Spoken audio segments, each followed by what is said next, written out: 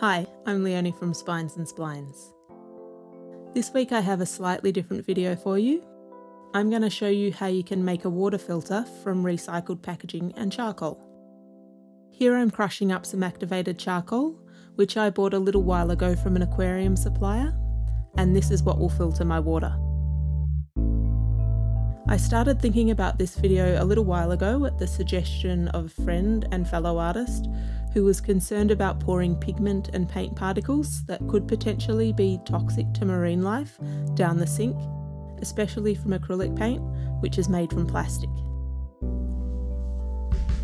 I want to point out up front that while this is an absolutely valid concern, and we should all be doing what we can to minimise our imprint on our environment, it's a small number of very big businesses who are responsible for the lion's share of environmental pollution. In fact, I'll be reusing a piece of plastic waste from one of those companies in this video. These companies spend a lot of money on PR to try and shift blame for their environmental impacts onto us as individuals, but even while we do what we can to help improve things, it's these big companies that need to step up, take responsibility and change their processes. I've linked a couple of articles in the video description where you can read up a bit more about this.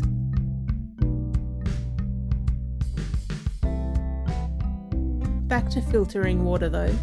If you're working from home or you're in a small studio without easy access to water, this could be a good trick for you. If you own your own home or studio and you're able to install a filter under your sink, that's a great step to take. If you're like me and you can't change your plumbing very easily, you can make this filter. Basically, I'm crushing up aquarium charcoal, putting it in a bag, soaking it in some water, and then packing it into a bottle that I've altered. I can pour my brush cleaning water through this, and the charcoal acts as a filter to catch all the little paint particles.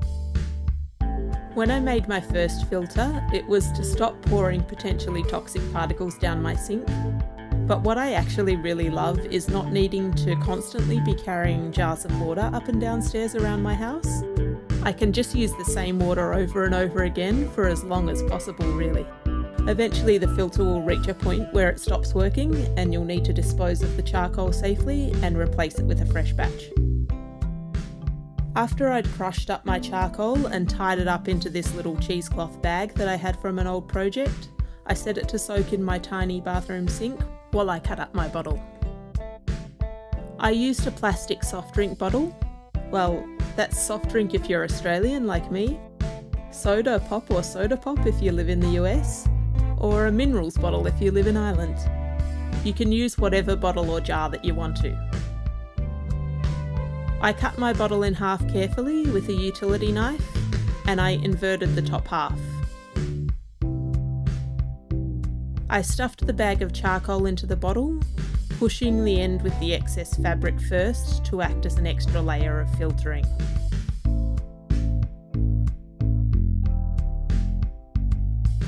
When I first put my soaked charcoal into the container and poured my dirty water through, it just ran through the charcoal very fast, without doing much except washing out a lot of the charcoal powder from my bag.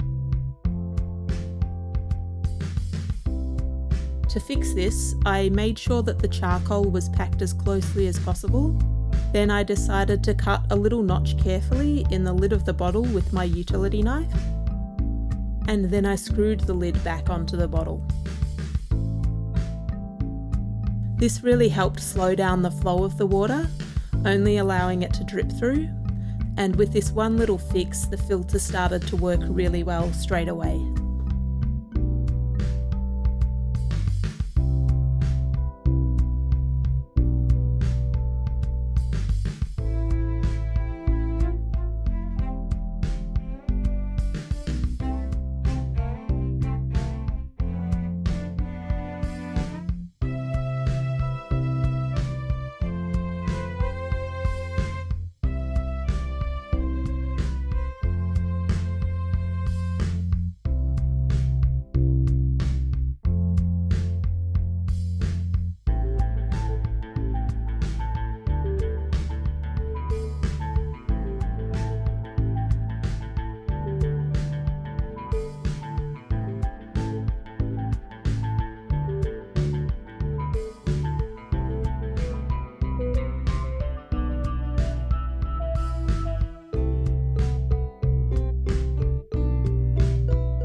While this water drips through the filter at super speed, now seems like a good time to remind you that I have a Patreon and you can go and join it. Every little bit of support adds up and is really appreciated, so if you like what I make here, please consider heading over to Patreon and supporting me there. And that's how you can make an effective and simple water filter at home to use in your art studio. If you enjoyed this video, please hit like, subscribe and share it. If you've got any questions or suggestions for future videos, please leave me a comment.